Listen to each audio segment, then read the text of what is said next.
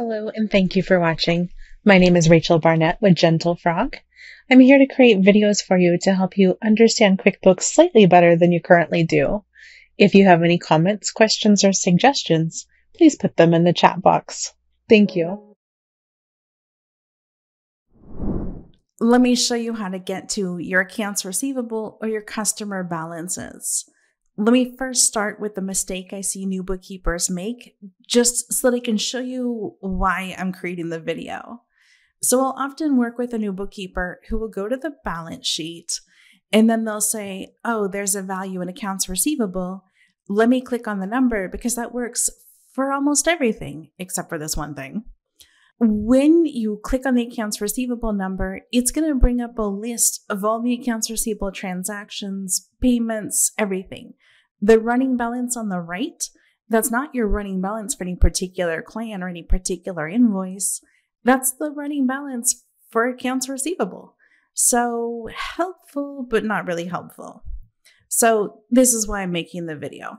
What I think would be better, more useful, more efficient, more productive, is to search any other report. So I like the accounts receivable aging summary. It shows me who owes money and how far past due are they and what's the grand total that they owe. Maybe that's not the report that makes your heart sing. Let's go back to the report list. If we scroll down into who owes you, there is this really great list of reports you can look at. So I'll just show you one other one, the customer balance summary. Customer balance summary just says, here's the people that owe you money. Here's how much money they owe you. If you want to know more about why they owe you money, you can click on the total and it's going to show you a list of their invoices, or in this case, one invoice.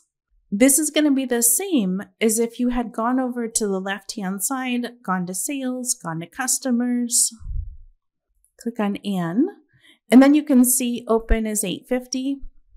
You can look at the status. I only want to see my open invoices. Here's my open invoice.